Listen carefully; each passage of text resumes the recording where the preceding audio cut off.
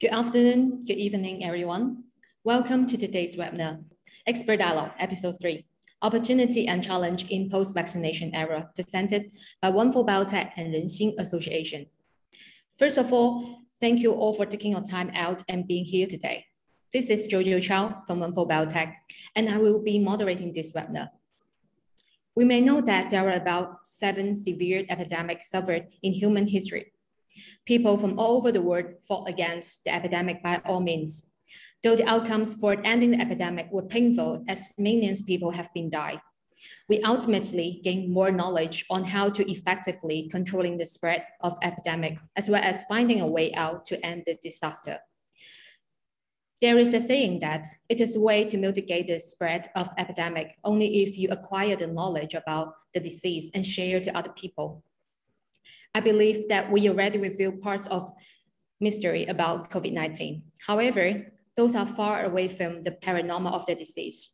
As one of the strongest measures to heal the world from COVID pandemic, COVID-19 vaccine has been firstly applied in United Kingdom since last December. Up to date, there are around 4 billion doses have been administered globally, and 30 million people are now administered each day. Vaccination becomes the hotspot topic in our daily life. In the meanwhile, lots of concerns and questions also brought up in this special moment.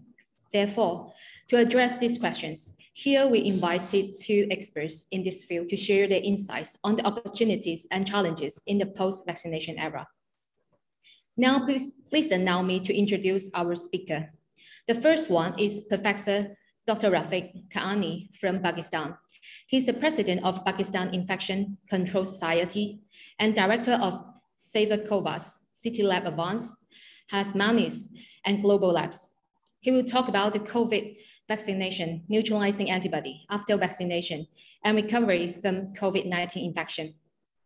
Dr. Rafiq, you can say hi to our audience. Hi everybody. Thank you. And the second one is Dr. Yanzhao Zhang from Japan. He's researcher of Japanese National Institute of Infectious Disease and lecturer of Tokyo Medical and Dental University. He will talk about the society coexisting with the new corona, Japanese corona research and policy. Dr. Zhang, please say hi to our audience. Okay, hi everyone. I'm Zhang from Japan. Welcome. It's a pleasure to have this opportunity to speak to our experts online. Thank you, Dr. Zhang. Thank both of you for joining us today. Before we get started, just a few housekeeping notes. To ensure the best audio quality, please turn your volume up. At the end of the webinar, we will have a Q&A section. So if you have any question during the presentation, you can either submit your question to the Q&A section or directly add them to the chat box. Me and my colleague will sort these questions out and deliver them to our experts. If you miss anything, also don't worry. A record version of this webinar will be uploaded to YouTube Wondfo official account. Now, let's get straight to the content. Professor Dr. Rafiq, please go ahead. Okay, thank you for your nice and kind introduction. And it's good morning and good afternoon and good evening, because we are all in different time zones. I'm at the moment in San Jose, United States, and it's almost 4 a.m. in the morning. So the time we planned was the 4 p.m. in Pakistan when we scheduled this meeting. So I welcome all of you, and let me allow screen sharing.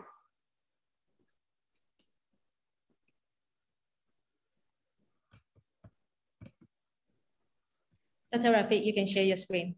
Yes.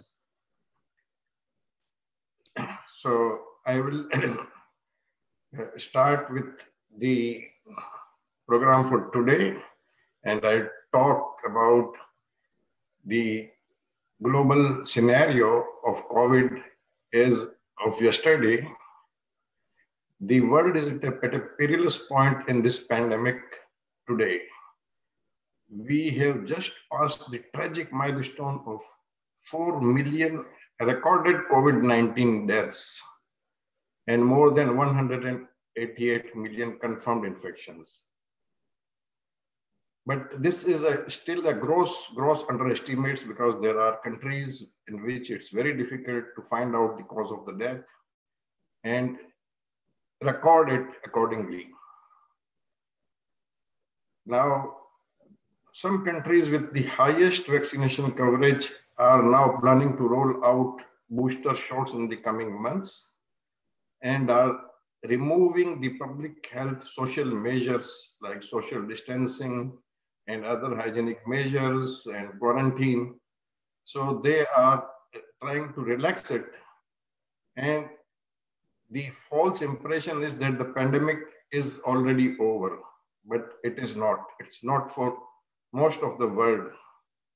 So, however, compounded by fast-moving variants and shocking inequity in the vaccination, far too many countries in every region of the world are seeing sharp spikes in cases and hospitalization. This is a map which I took out yesterday, and over here you can see that there are major regions in the world which are worstly affected. The number of cases are still, although there is some decline all over the world, but it is not significant. And in some countries, the vaccines which are rolled out, the number of vaccine jabs that have been administered so far are about 3.4 billion. So I'd like to talk about that vaccination is the only strategy by which we can control or contain the epidemic of this proportion. And we are fortunate enough to have developed the vaccines just within 6 months of this pandemic. Dr. Rafiq. Yes. Dr. Rafiq, sorry for interruption. Yes. Because we don't see your screening your PPT. Can't you see my screen sharing? Sorry, we can't see your PPT.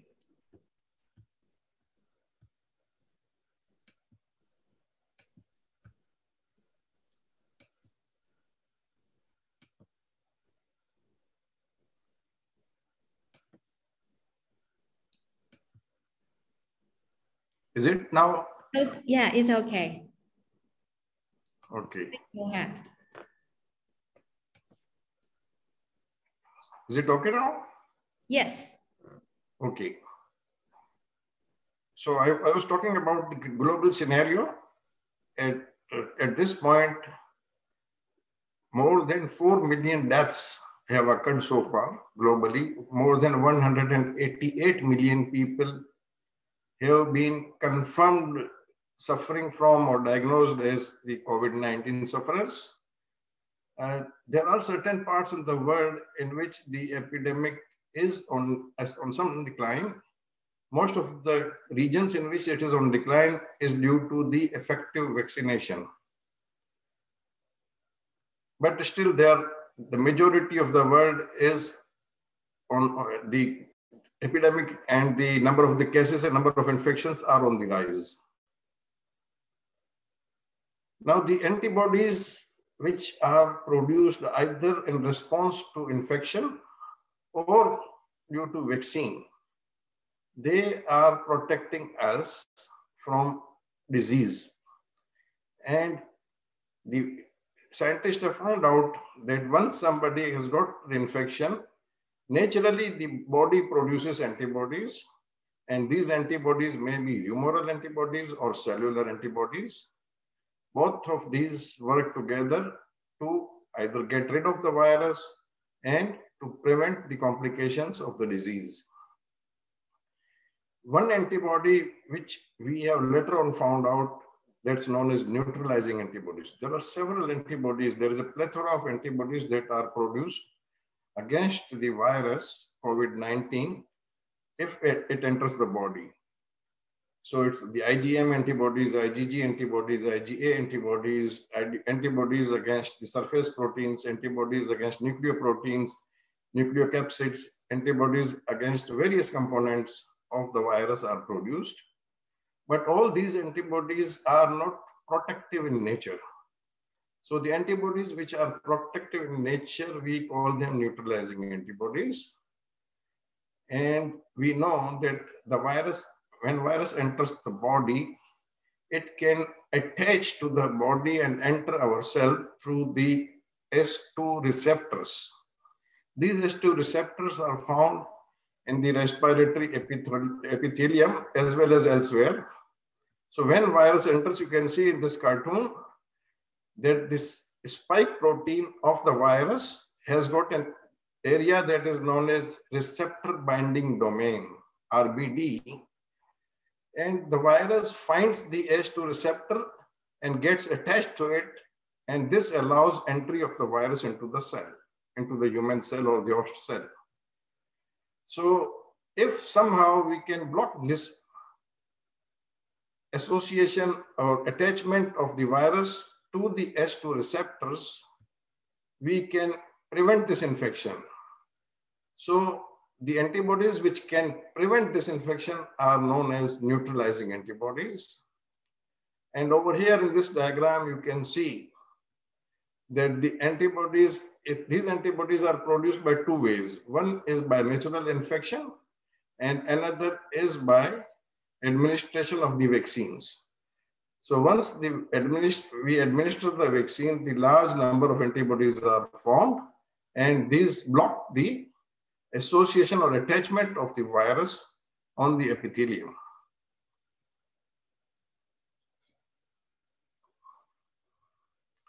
Now, neutralizing antibodies prevent infection, and this is a diagram which can clearly explain that this is a virus particle with the spike proteins S1 and S2 having a receptor binding domain, and due to the production of the antibodies, either following the natural infection or following the vaccine administration, these antibodies block the entry of the virus into the cell. The other measures which we use, like social distancing, etc., work, but they are ineffective and humanly impossible to maintain for a longer period of time, because human beings are social animals and the life cannot go on if we continue social distancing and isolating everybody.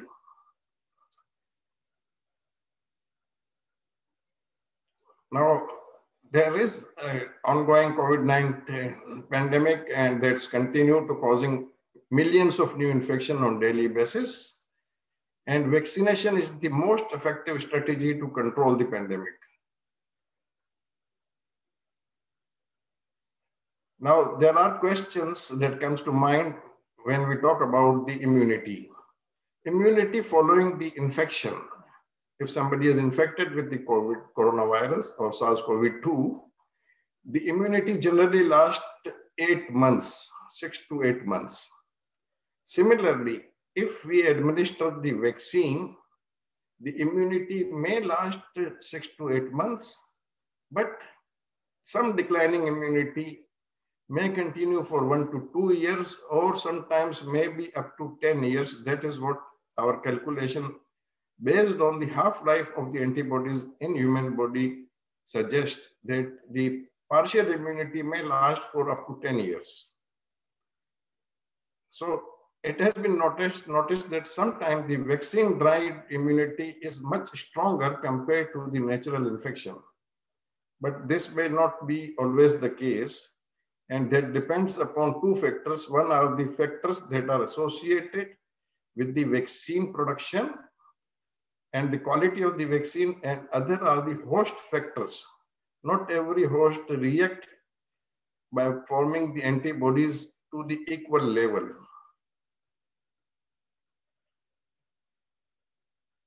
So the purpose of vaccination is, of course, protecting the community. And the vaccine manufacturers over last 6-8 months, since we started vaccinating people from August 2020, we have learned about so many new variants that are coming out from different parts of the world. And one variant is replacing the other variant. So scientists and the vaccine manufacturers are exploring whether or not the vaccines will require the booster doses, or they will require the genetic modifications to respond to the new variants. Now, the immunity produced either by natural infection or by the vaccine, there are several grades of this immunity or immune response. So all the vaccines which are so far allowed and WHO has agreed and recommended these vaccines, all of these vaccines work well and prevent both either symptomatic disease or severe disease in the short term to medium term. And there is a decline in the effectiveness of vaccine over a period of time because the antibodies that are produced, they decay gradually. So we will discuss all about it. So when somebody is infected, there are few things that may happen. Either the infection remains totally asymptomatic and the person may even do not know that that person is infected. Then, so these we call asymptomatic. Some of these people which are asymptomatic may become pre-symptomatic over next few days. Majority of the people fall in this group which are either asymptomatic or pre-symptomatic. Then there are mild cases in which there is fever and sometimes cough, body pains and so on and so forth. Then there are cases which have got moderate illness, and that moderate illness means that they suffer a few days, have some respiratory difficulties. Sometimes they may require oxygen therapy. Then there are severe illness cases which require hospitalization and assisted oxygen therapy. And then there are few people who end up in critical condition intensive care units and may require the assisted oxygen therapy. So all these stages of disease can be prevented to some or the other extent through the vaccine or through the immunity. Now this slide is very important. I would like to I will request to focus on this slide, that immunity against the COVID-19 infection and protection from severe disease. So the protection afforded by the vaccine or by the natural infection can be graded into 5 levels. One is the maximum level of protection. That virus is unable, you are exposed to the virus, but the virus is unable to cause infection in that person. So this is the maximum level of protection. And our vaccination strategy, we really target this maximum protection so that the virus should not spread into the community. Then there is sub-maximal vaccine protection, that the infection occurs, but the person may remain asymptomatic or have minor symptoms. Then there is an optimum level of protection in which infection occurs, there is a moderate disease, but that disease does not require assisted or supplemented oxygen therapy or hospitalization. Then there is a minimal level of protection in which the infection occurs and the complications are serious and person may require assisted oxygen therapy and hospitalization. And there is a level which we call, there is no protection. So with the vaccine and with following the infection, immunity may give you no protection or it may give you the maximum protection. And our objective is to get the maximum protection. So antibody levels translate to high level of protection from disease. How can we know that the vaccine that has been administered is effective? and will protect you. So to find out this, we really need to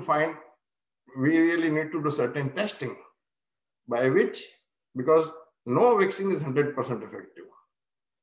The efficacy of the vaccine ranges from somewhere between 60% to 100%. But if somebody who has been given a vaccine does not fall into those 60, 70, or 80% people who are protected, how are we going to know? So the tests that we do it are the measurement of the neutralizing antibodies. So if somebody has got the neutralizing antibodies, it means it is a reflection that the person is protected. And when somebody will require a booster dose, again, we can find it out if there is a decline in the antibody level, neutralizing antibody level, to the extent that this person needs the booster dose. Half-life of the neutralizing antibodies in human blood is 108 days, almost 3.5 months.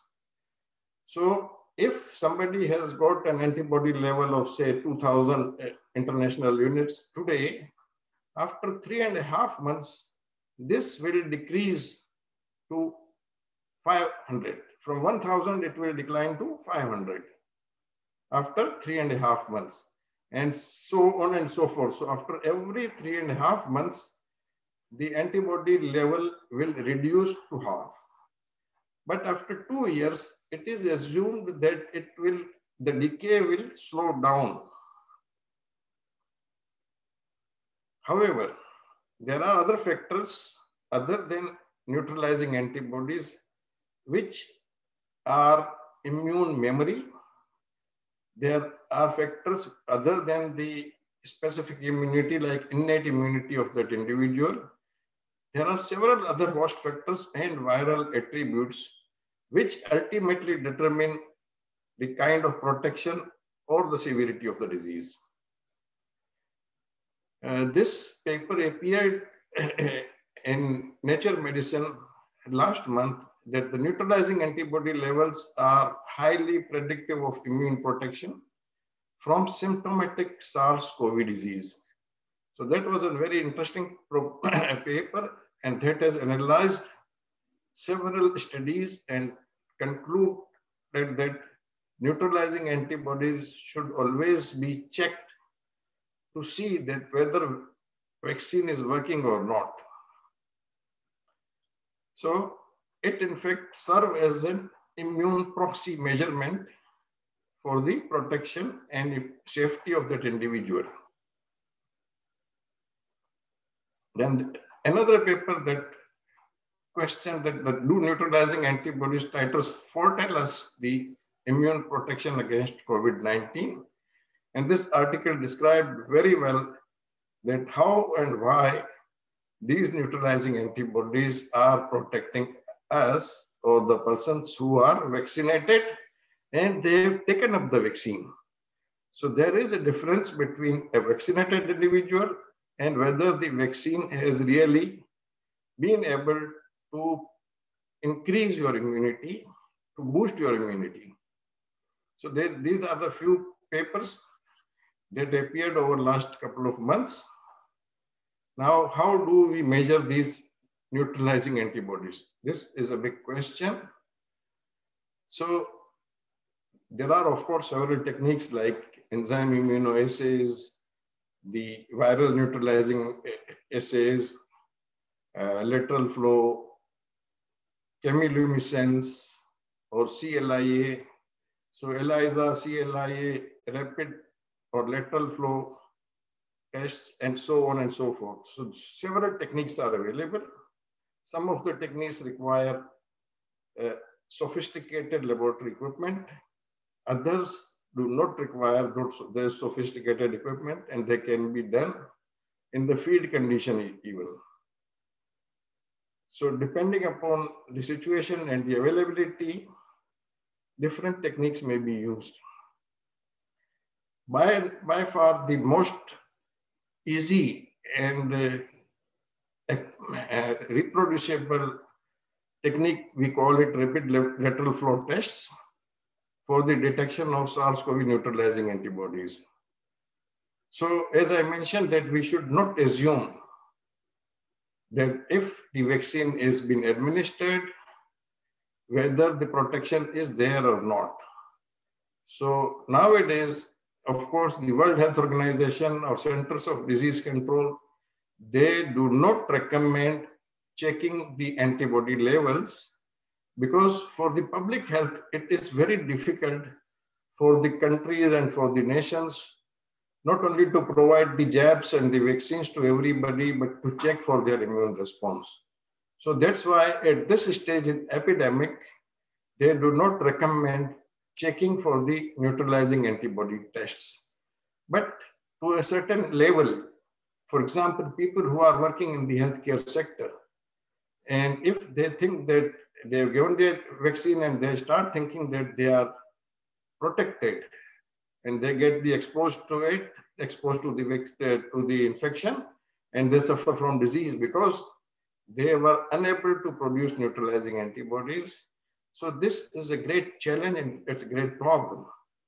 Several papers have appeared in last couple of months, which clearly mention that a number of healthcare workers who were vaccinated fully, they suffered not only from the infection, but severe disease, and some of them died of it. So that's why it's very, very important for those people who are likely to be exposing themselves to the new infection to check whether their antibody levels are at sufficient level or not.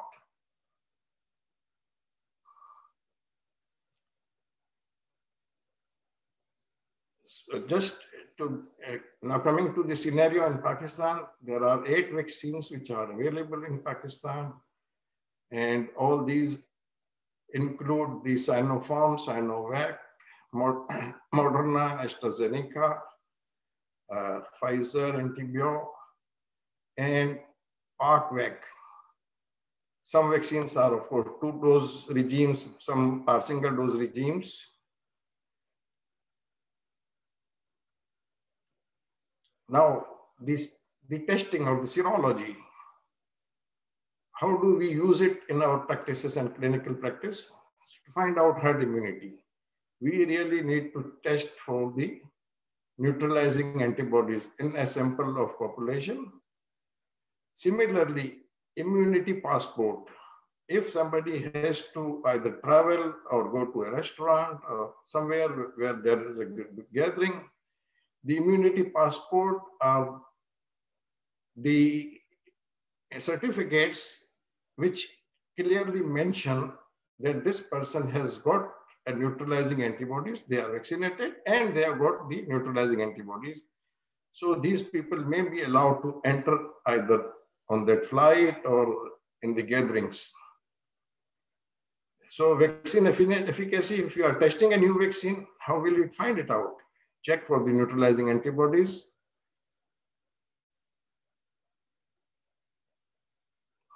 So neutralizing antibodies are the most important tests to ascertain the status of the person as far as the protection from COVID-19 is concerned.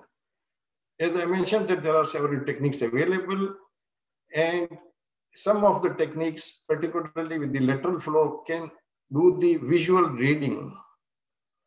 And I was looking at the literature and validity of certain tests, and I found out that the Wondfo's even visual test for the COVID-19 neutralizing antibody produces good color on the strips or on the test cassettes. Similarly, if there is a measurement that is required for qualitative test, quantitative test, and semi-quantitative test, the qualitative test, we can do the visual reading and find out if that person has got sufficient level of neutralizing antibodies. But to ascertain it semi-quantitatively, we can do the measurement through either the fluorescence or through the computer-generated images. So fine care receptor binding domain antibody tests provide that kind of semi-quantitative as well as quantitative measurement of the antibodies. So that has been tested, of course, at the one institute as well as a couple of other well-reputed places. So in conclusion, vaccination is the most important tool to control COVID-19 disease. Efficacy of the vaccine can be measured by neutralizing antibody tests, and neutralizing antibody level is the most viable measurement for vaccine effectiveness and immunity. According to Wikipedia, effectiveness is the capability of producing a desired result when the ability. Now, so serial testing over a few months will give us the level of the antibodies. Either it's declining, and when it reaches certain cutoff point, that person may require a booster dose. So neutralizing antibody test will play a very, very vital role in how we manage the COVID-19 pandemic. And that's all. Thank you very much for your patient listening. All right. Thank you for sharing, Professor Rafiq. I'm sure that we are pretty much clear about the protective immunity by vaccination, also the potential application of neutralizing antibody test followed by vaccination. Thank you again. Next, let's welcome Dr. Zhang to share his perspective on the society coexisting with the new corona, Japanese corona research and policy. Dr. Zhang, you may start your speech now. Okay, thank you, everyone. Please wait a moment. I will put my PowerPoint on.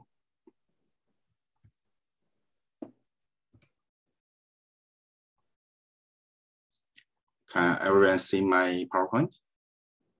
Yes. Okay. So thank you, everyone. Today, I will introduce Japanese research and policy against this new coronavirus and how we should face this pandemic. From the report until last week, the new corona pandemic keeps struggling the world. In late 2020, America and the Europe area become the main battlefield together with new type virus, which WHO recently named it to Alpha. WHO also picked out other 3 variants of SARS-CoV-2 virus. The 4 brothers here were defined as variants of concerns. Although many other variants are still being monitored closely as variants of interest, the world situation of spreading seems climbing down slowly. New cases in America area decreased and Southeast Asia remains low-level increasement. Yet a dangerous new variant, Delta, contributed to the second peak of infection, reminded us of switch of alarm must be still on. By vaccination rate keep rising, we should put more concerns on long-term struggling with this virus.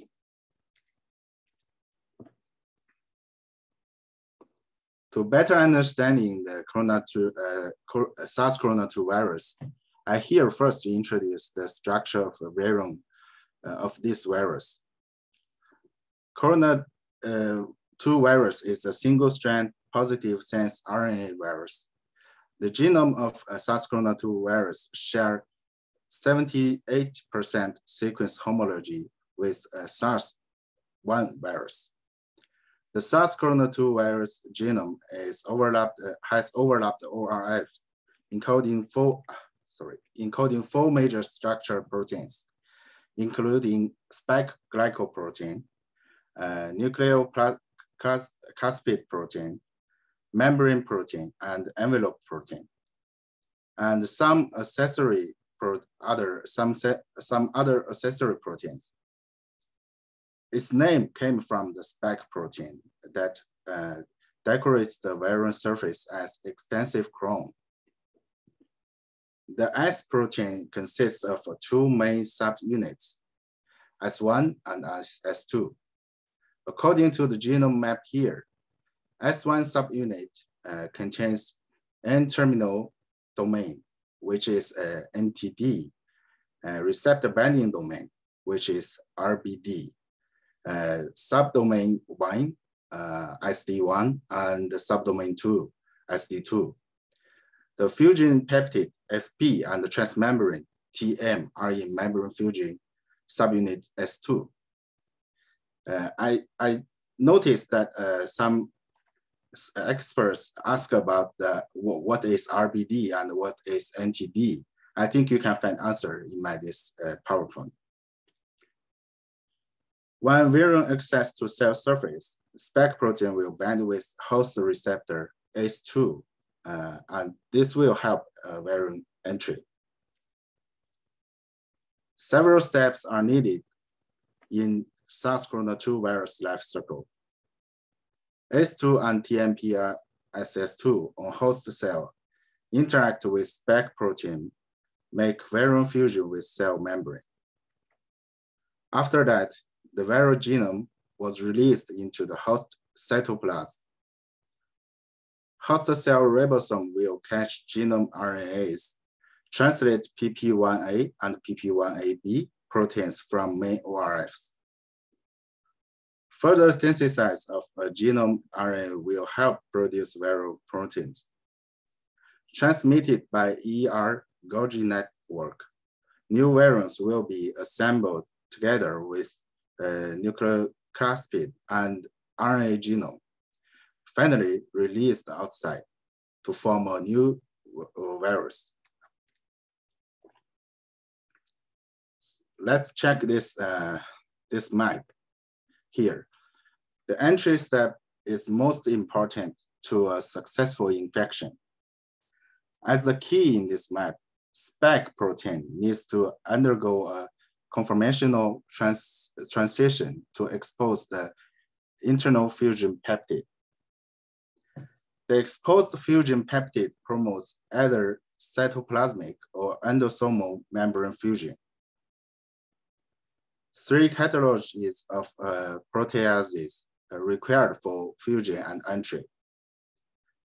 The cryo-EM figure in the right side shows that up more of RBD in spike protein can activate attachment with ACE2 receptor.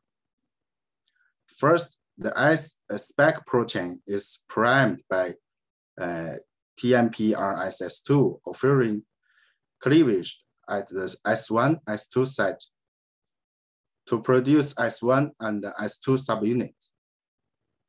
The S1 subunit comprised of the RBD contributes to binding with ACE2 receptor on the target cells and stabilized the pre-fusion state of the membrane anchored S2 subunit.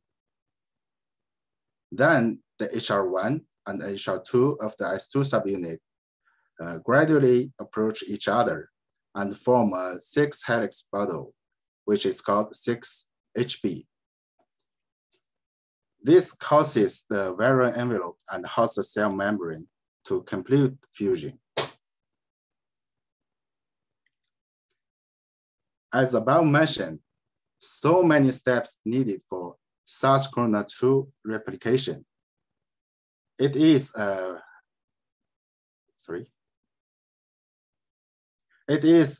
steadily mutated during continuously transmit among humans, especially in spike protein.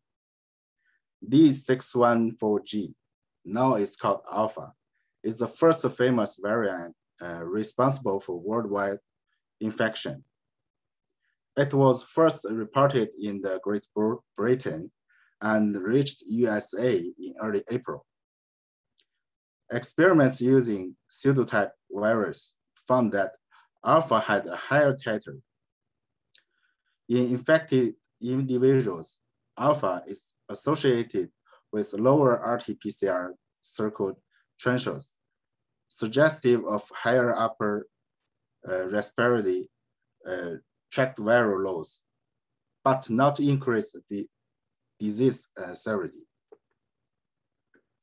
Alpha was more infectious than the ancestral form on human lung cells, colon cells, and on cells expressing human S2 or S2 ortholog from various mammals.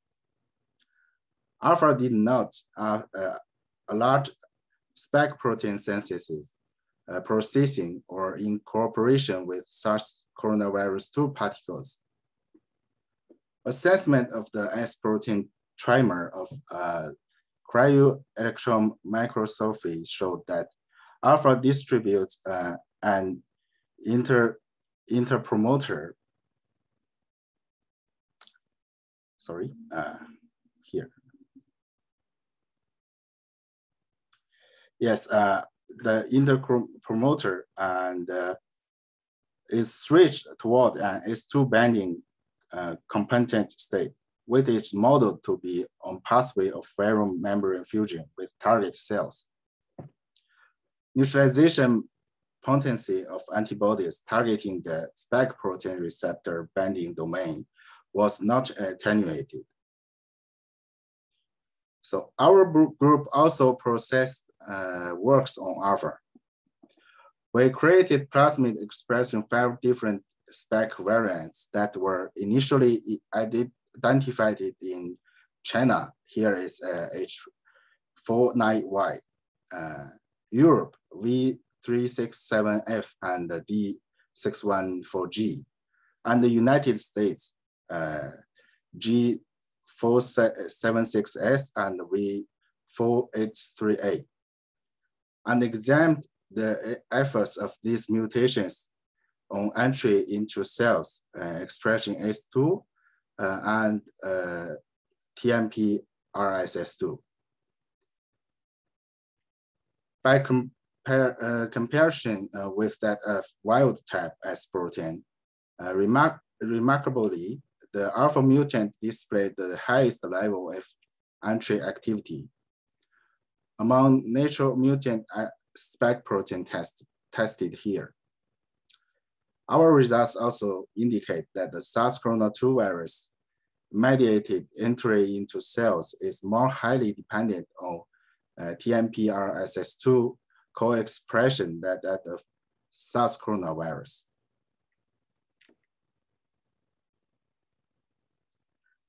So we also performed structural analysis on complex models between S2 and spike proteins. Notably, the wild type, which is D614, is able to form a hydrogen bond with a serine residue T859 and or a salt bridge with a lysine residue K854 located in S2 subunit. The mutation of this residue to a glycine can provide flexible space between 2 promoters due to the short side chain, allowing the S1 subunit to be dissociated smoothly from the S2 subunit, and or likely providing conformational flexibility to the overall structures of S trimer, which might lead to improved affinity of S2. Biolayer interferometry technology was used to accurately measure the binding affinity of these spike proteins to S2. The results consisted with our expect. The recent reports from Science noted that an alpha spike protein A570D and S982A change of amino acids may help RBD of spike protein remains contained a certain position. Also, N501Y change increased the affinity to S2 receptor. In beta virus, spike protein largely retains the structure of the G614 trimer and has almost the same biochemistry stability. N501Y, K417N, and E484K mutation did not cause major structural changes. However, the loss of a salt bridge between K417 and S2 aspirin 30 and GLU484 and S-lyse 31 elevated the increase in receptor affinity confirmed by N501Y, and K417N and E484K may cause antibody-targeted RBD epitopes to lose their binding and neutralizing effects. The beta variant is likely to be selected under a certain level of immune pressure. So the gamma virus has 17 unique amino acid changes, 10 of which are present in spike protein. Contains 3 most worrying variants, which is mentioned above as N501Y, E484K, and K417T. Recent reported Delta virus originated from India and ravaged the entire South Asia. The latest research showed that the P618R mutation is highly preserved in the lineage, and this mutation can promote furin-mediated cleavage of spike protein, accelerate cell-free fusion, and promote the escape ability toward neutralizing antibodies. For different virus variants, the development of existing vaccines has also attracted wild public attention. World well-known pharma companies have launched different types of vaccines. According to the latest statistics, Pfizer has the best performance in preventing 4 variants. For the emerging species Delta, the effect of the vaccine still needs to be discussed. To codify spike-mediated cell entry, our group employed a novel normalization system of cell entry. The system results in enhanced experimental accelerate in a single round replication assay. Also here, a paper demonstrates that our lecture host today, Wondfo, whose antigen test kit can detect all those 4 variants above, has reduced false negativity caused by mutation in detection domain. So the world's main vaccine types are RNA vaccines, viral vector vaccines, inactivated virus vaccines, recombinant protein vaccines, and virus-like particle vaccines. Because of time limits, you can confirm the specific information in this form, and I will not introduce much here. But after this lecture, if you have questions, you can ask me and I will give you more details. Each vaccine has different targets. At present, messenger RNA vaccines and inactivated virus vaccines are mainly marketed. The goal is to generate effective virus neutralizing antibodies, but by activating the immune system. So the concept of the design of vaccine is mainly dependent on the spike protein, just like the figure on the right side of my PowerPoint. you can see the different makers, they target the different parts of spike protein to design their vaccine. Compared to the international situation, Japanese vaccine development is also processing rapidly. The main types are recombinant protein vaccine, messenger RNA vaccine, DNA vaccine, and inactivated virus particles. Basically, the joint development model of companies and scientific research institutions is adopted. And the government has also provided financial supports. DNA vaccine has proceeded to the phase 3 clinical trial stage. Currently, Pfizer and Moderna products are still being vaccinated for the public. So antibodies against the receptor binding domain, RBD, of the SARS-CoV-2 spike protein prevent SARS-CoV-1 infection. However, the Japanese research group recently reported infection-enhanced antibodies.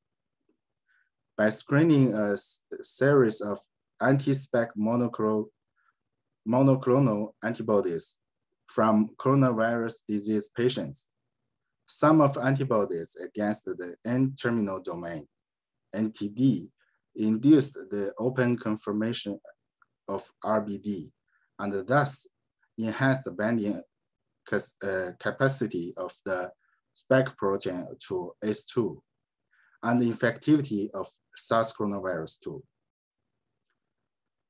Mutational analysis revealed that all of the infectivity enhancing antibodies recognize a specific site on the NTD.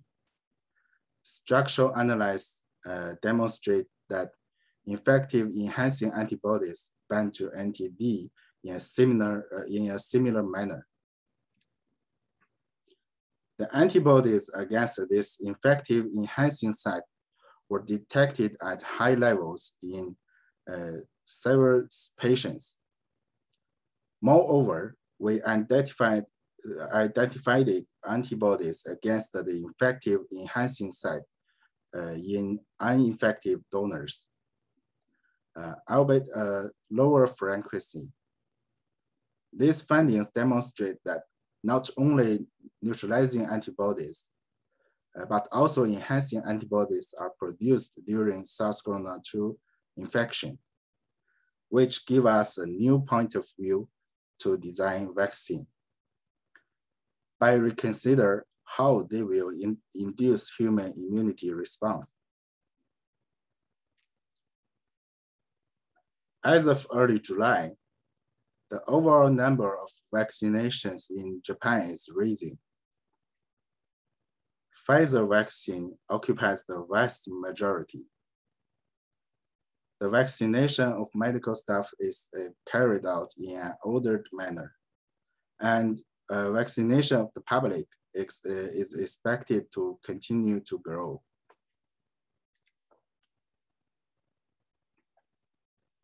In many of the cases, the novel coronavirus does not transmit from infected person to those around them. However, there exist several cases in which it is suspected that single person spread the infection to many others. Furthermore, there have reported some clusters of patient outbreaks in some areas. In order to end this epidemic as soon as possible, it is extremely important to prevent one cluster from developing another cluster. And comprehensive measures must be taken.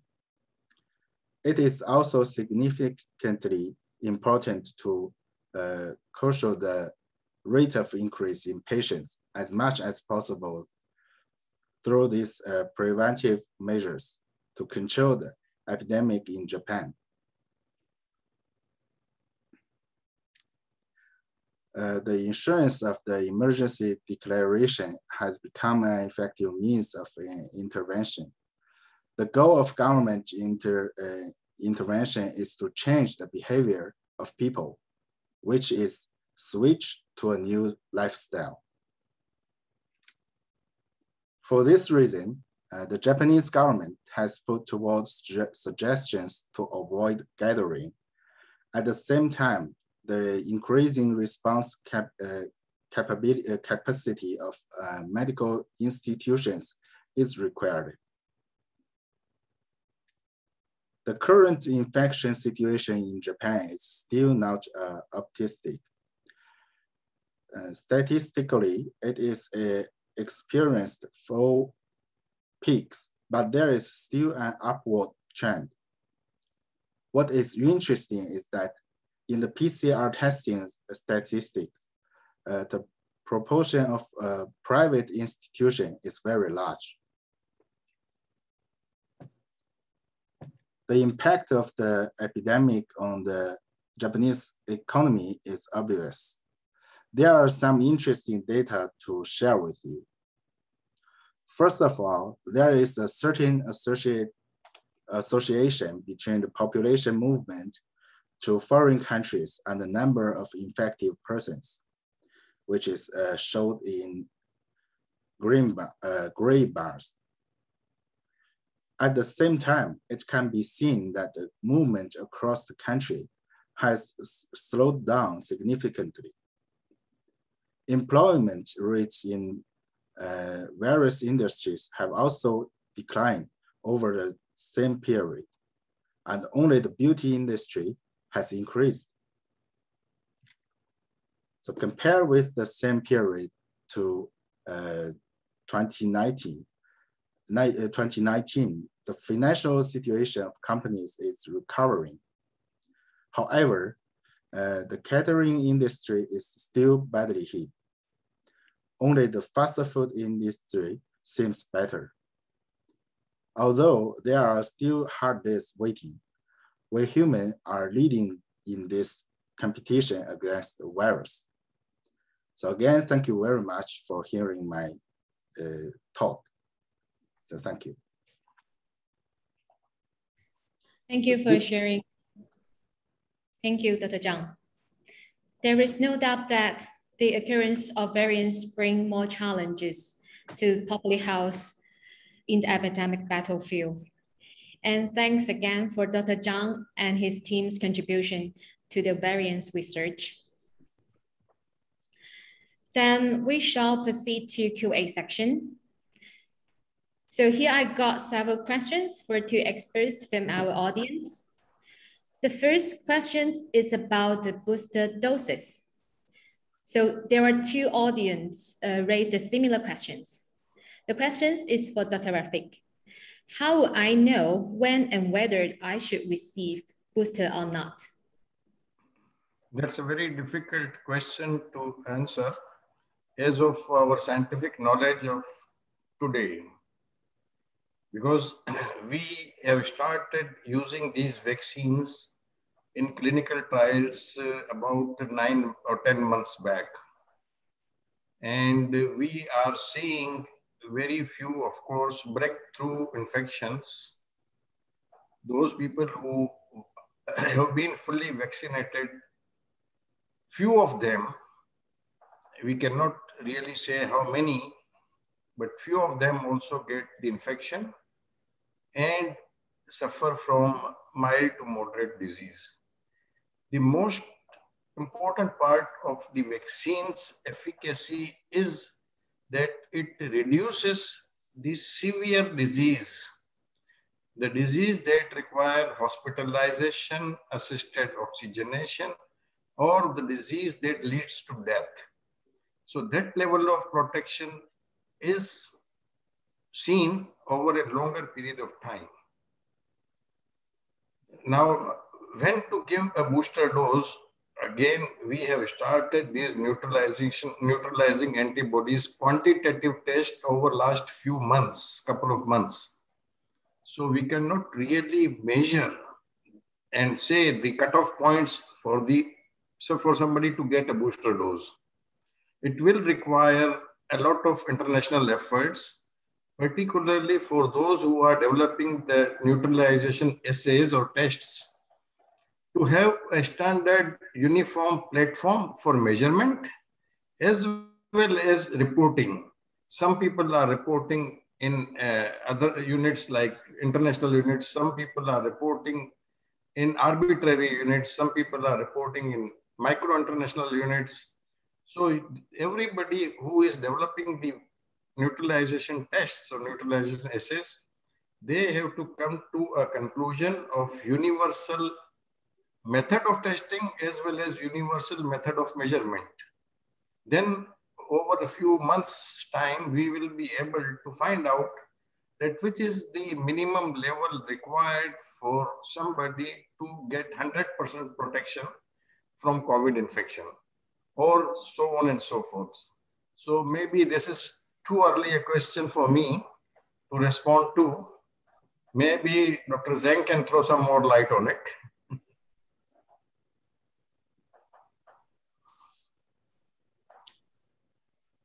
Okay, thank you, Dr. Rafiq. So what is your opinion, Dr. Zhang? It's about the same question? Yes.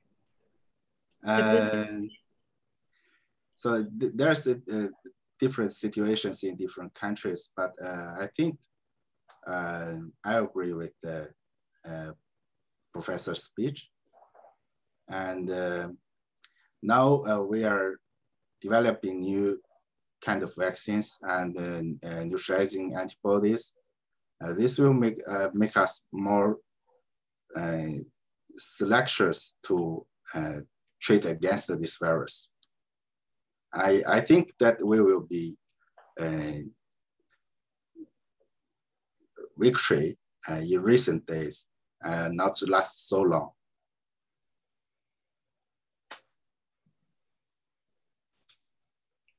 Okay, thank you, Dr. Zhang. And there is a question for Dr. Zhang. Yep. In your presentation, you mentioned about the enhancing antibody. So yes. Is there any way to avoid the effect on enhancing antibody? As the reports I have received by now, there is no mention about this solution. I think since the enhancing antibody is targeting the NTD domain of the virus spike protein, now we must use some drugs that can weaken the immunity response to make this cytokines or some chemicals, immunochemicals, to slowly released by our immune system, or not, since we cannot control how to produce or unproduce the enhancing antibodies against NTD. This is still a hard question. I think that by now there is no solutions for this part.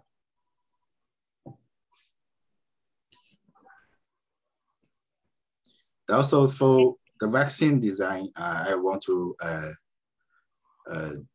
say one more point, that for the vaccine design, since we are focusing the spike protein, such as a recombinant protein vaccine or a messenger RNA protein, we are focusing on the spike protein. But by now, why Pfizer vaccine is more effective in all 4 variants? That is because they are targeting the RBD. If you are using the recombinant protein vaccine, maybe you will mistakenly induce some antibodies against NTD. If that happens, that means that the antibody will enhance the infection of virus, which it will be a kind of dangerous. Okay, I see. Thank you, Dr. Zhang. And another question is for Dr. Rafiq. So what is the timeline you recommend on doing neutralizing antibody test after vaccination? That's an interesting question. Again, our knowledge is quite limited of what is the best time to check for the neutralizing antibodies after vaccination. But now the scientists have agreed on two things. One is the neutralizing antibodies test. It is ideal, if available, to test before starting the vaccine regime.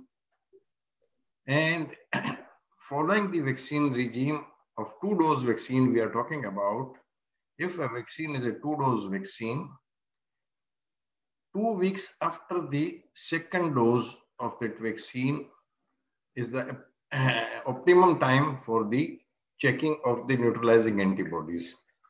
But very recently, few studies have come out which says that particularly with the messenger RNA vaccine, you can really look at the antibody levels after first dose, 2 to 3 weeks after the first dose of the vaccine.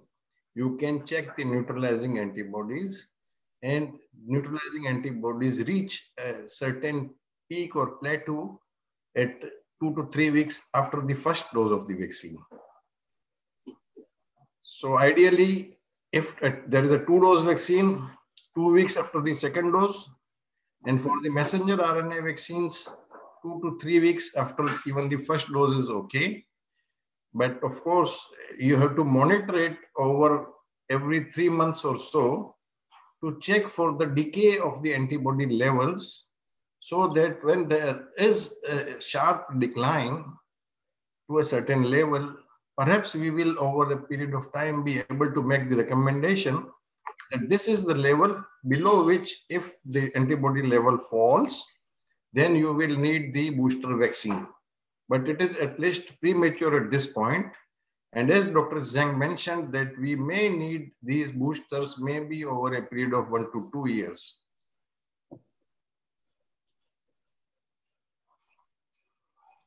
Okay, I see. Thank you.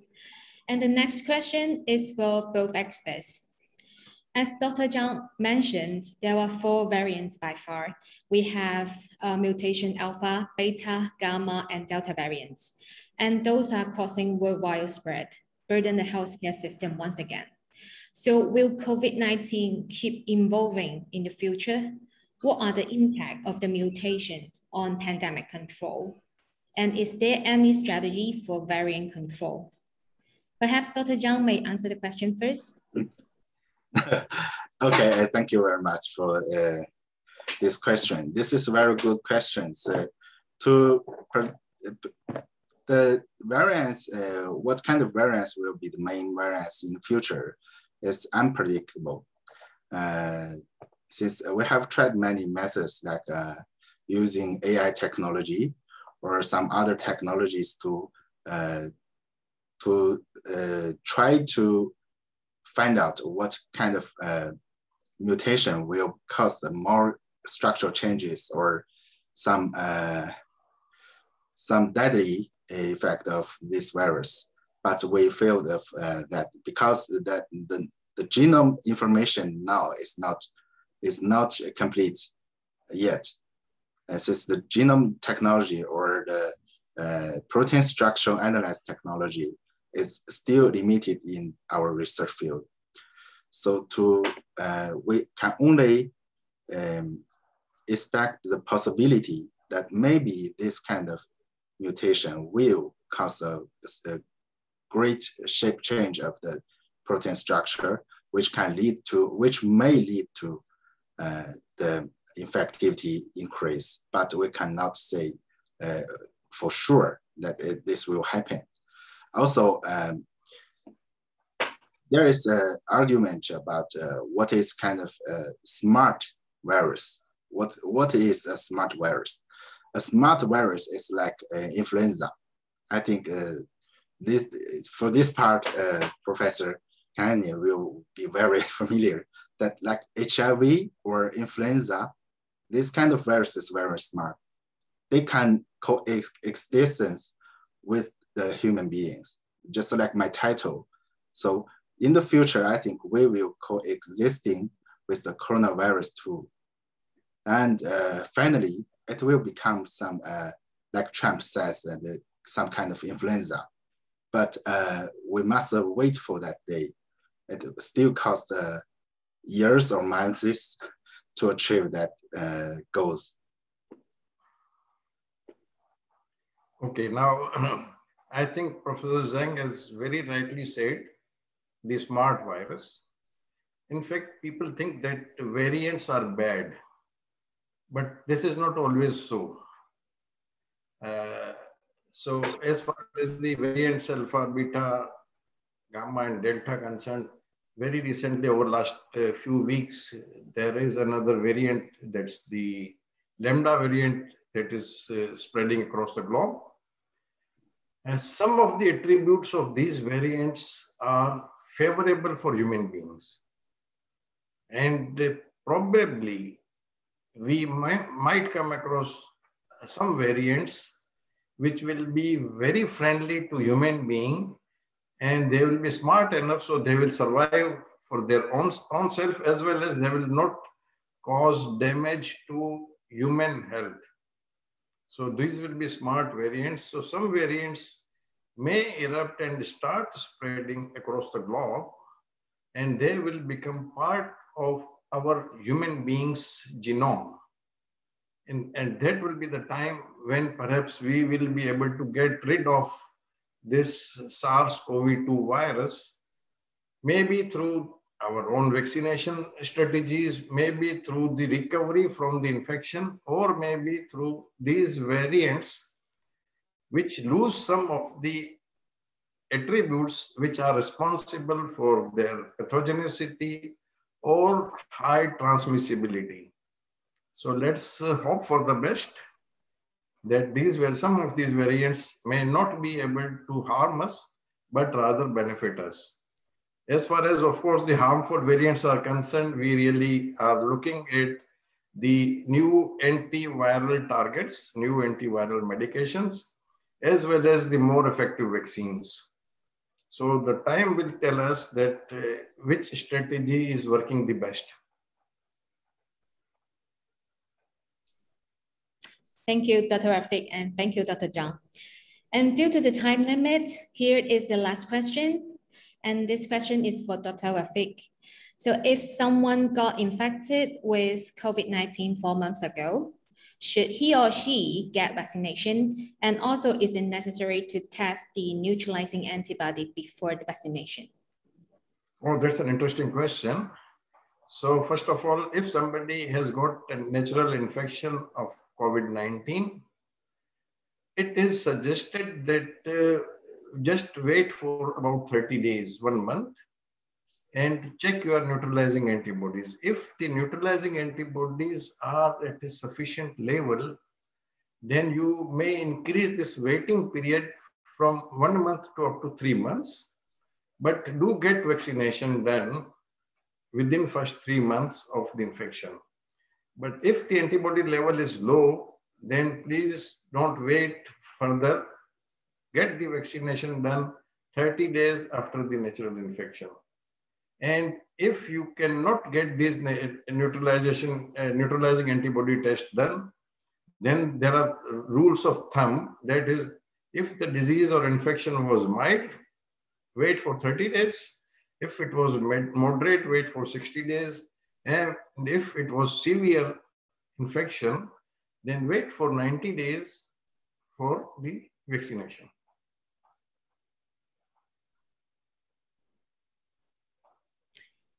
Thank both of you for answering those questions. Our Q&A session has to end here.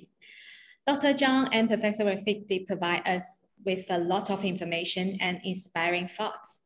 Wondfo Biotech keep working on to present the most satisfying and complete solution and products since the beginning of COVID-19. No matter for COVID-19 diagnosis or monitoring the neutralizing antibody level after vaccination. As you can see from this slide, Wondfo's product list covers from diagnosis to post-vaccination screening. For diagnosis, we have RT-PCR, antigen antibody test. Our RT-PCR assay targets on both regular coronavirus and identified variants. Room temperature storage and ready-to-use reagent can greatly improve the testing capacity for antigen tests to meet requirements of different application scenario. We also provide test kits that used by either professionals or laypersons with different sample types, including MP, OP, nasal, saliva, and sputum. And we also provide influenza and COVID-19 antigen combo tests to help the initial differentiation diagnosis, accurately guide the further clinical decision. For antibody, we have testing kit that can detect total antibody test, IgM and IgG that based on Colloidal Go platform and fine-care fluorescent immunoassay platform. For post-vaccination screening, we provide RBD antibody and neutralizing antibody based on Colloidal Go, fine-care fluorescent and chemiluminescent platform respectively, which we hope could assist the vaccination program. One sentence to conclude, epidemic involves, Wondfo also involves, and always try to be better. Again, thank Dr. Zhang and Professor Rafiq for sharing their insight with us. And special thanks to Professor Rafiq to join the webinar with us at 4 a.m. in the morning. Thank all the attendees for joining Wondfo Biotech. We hope you learn and enjoy this webinar.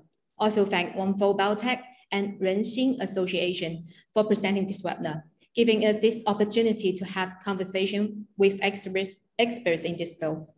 And Wondfo Biotech will host another webinar focusing on the emerging role of neutralizing antibody in COVID-19 pandemic on 22nd July. We are looking forward to your participation again. Also, you can follow the Wondfo's official account on LinkedIn, Twitter, and Facebook to acquire the latest information of Wondfo. Lastly, we will have e-certificate sent to each of the attendees for showing our gratitude for your time and participation. For any questions you raise during the webinar, we will collect and deliver to our experts. And if you have further questions that would like to ask to experts or you are interested in Wondfo's products, you can contact us through the email on this slide. We will convey all your questions to our two experts and get back to you as soon as possible. See you next time. Thank you, Dr. Rafiq. Thank you. Thank you, Dr. Zhang. Thank you, and thank you everybody who participated. Bye-bye. Bye-bye.